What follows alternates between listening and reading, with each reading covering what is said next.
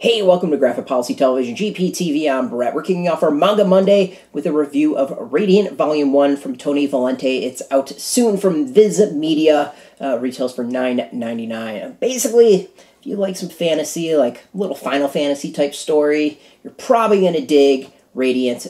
Basically, this is kind of a little Final Fantasy mixed with a little Pacific Rim, some, I don't know, kind of like a Miyazaki a little bit vibe to it.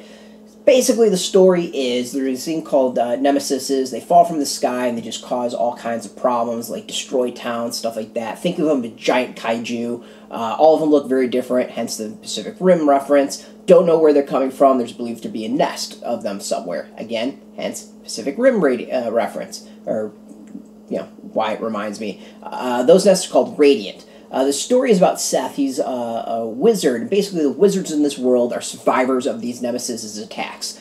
Basically, when those Nemesis attack, basically they give out like all this crazy energy, and if you survive that energy and don't die from it, you wind up becoming a wizard, and you can summon this energy called Fantasia, which is kind of like the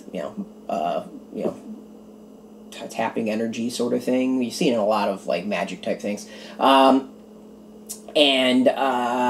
Basically, if you become a wizard, you also get a negative thing, and that is called the corruption and infection. In this case, Seth's infection is that he has like two little horns. Some people smell funny.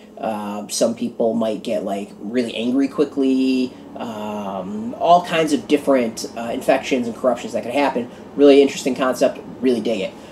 So going into this, like, I'm not the biggest fantasy person. You know, I enjoy Final Fantasy video games. I kind of get bored with them. I've enjoyed some fantasy here and there, but like things like Game of Thrones don't really interest me a whole lot. Neverending Story was never something I was really into. Just like that high fantasy sort of world, it's just not something I'm totally into. I think maybe the one thing I was really into back in the day was Battle Chasers. And this kind of reminds me of Battle Chasers a little bit. It has that like goofy energy vibe with humor to it. I really, really enjoy it. Basically, this is good. Like I'm digging this. As I said, like I'm not a big fantasy person, but this is one I really enjoyed. Again, also manga isn't necessarily my big thing, so I can't go out there and compare it to others that of quality of all that. I can just really compare it to itself, which is probably a good thing. Basically, like, if someone put this in my hands, I'd be really happy I made this purchase. One, I think manga is always a great price. $9.99. It's like, it's pretty cheap for what you get. You know, it's 160, 170 something pages. 174 pages are in here. Takes us through the nice story to begin with. It's excellent. Like, it's really entertaining. There's some great humor to it. You get all the players to it. This nice settings. Each setting's kind of cooler than the next. You got really great action. It's just a fantastic introduction to the world, the setting, the rules, everything. Like, you just get it from the main story. It flows really well. It's a fantastic introduction.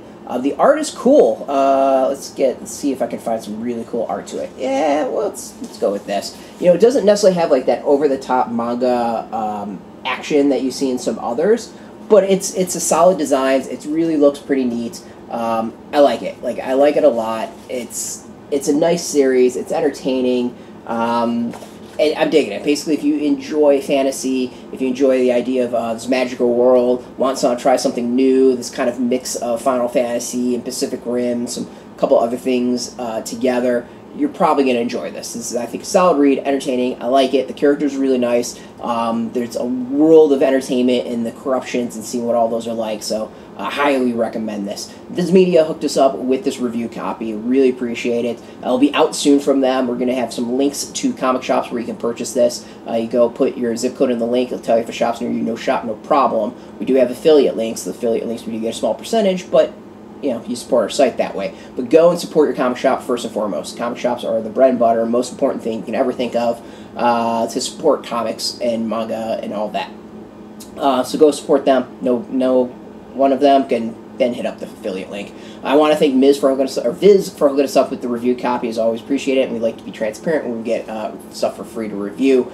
If you're into manga, comics in general, you can check us out every single day at graphicpolicy.com. We're on Twitter, Facebook, YouTube, Tumblr, all that graphic policy, keeping it nice and consistent. Until next time, keep reading that manga and keep it geeky.